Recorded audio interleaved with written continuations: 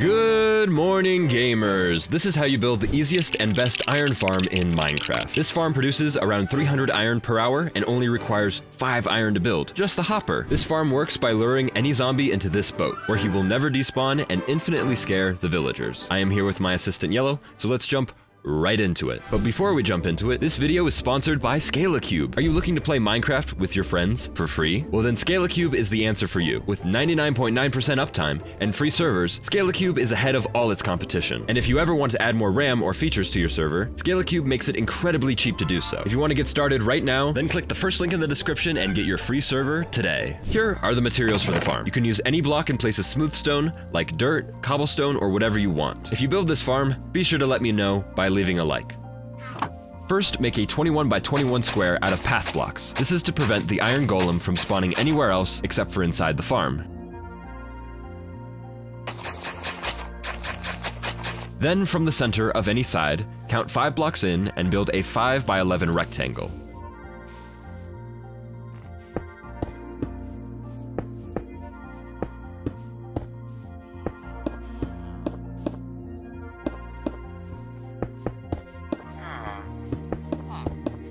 Next, on each corner, place 1 block on the long side of the rectangle. And then on the inside, on any side, make a 1 by 3 rectangle. On the opposite side, place 1 block in each corner. After that, place 3 beds exactly like this on each end. And then a trapdoor in between them and a sign against the trapdoor. Now waterlog the trapdoor. Directly in front of the beds, dig 3 blocks and place 3 slabs.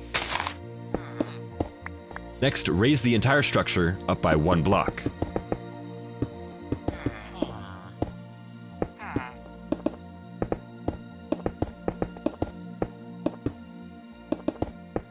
Break these 2 blocks and place 1 hopper and 1 chest. On the block below the hopper, place 1 torch.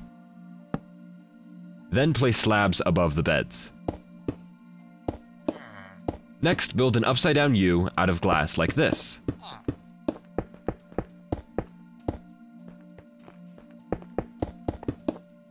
On the inside of the U, place blocks in every space except for the block above the water. Now on both sides, raise the ends by 1 block.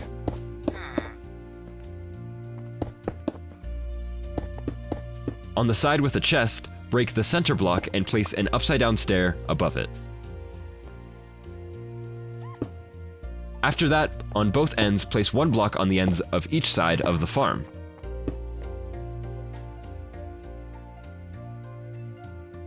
Then place a trapdoor facing this direction and open it. And then place a sign against the block above the hopper. Next, build an 11 by 7 rectangle on top of the farm.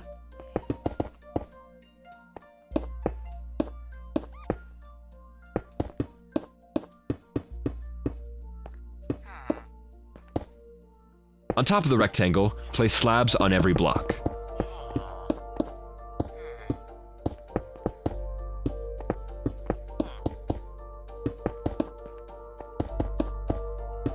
Against the end with the hopper, place 5 signs here,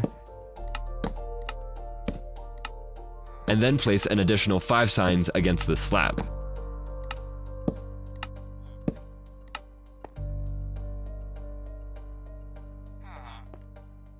Then break these blocks and build a temporary staircase for the villagers. While you're down here, if you only have 1 bucket, you can grab more water because you need to place 2 water buckets in these corners and a lava bucket above right here. Now it is time to prepare for the villagers. This is called fake housing. First, build the front of the house out of temporary blocks, like this. And then place trapdoors in the back and open them. And then 3 composters in the back. Now you can bring your villagers to the farm. Make sure it's daytime when you let them loose.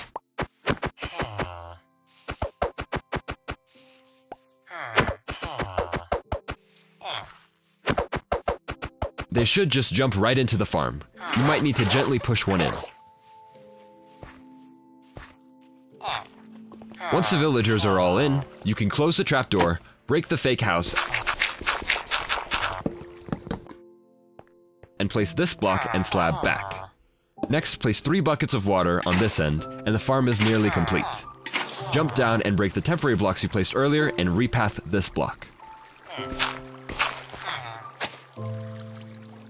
Now, it's time to prepare for the zombie. First, break open these 2 sides to have a pathway that leads the zombie in. Then, place a boat as best you can in the center and wait for nightfall. Once you find a zombie, lure them into the farm and trap them inside using the leftover trapdoors from earlier.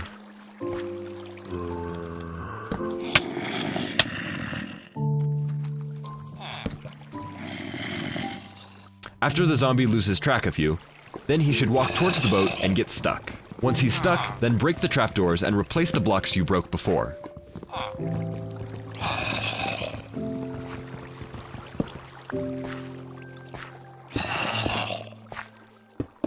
And the farm is finished.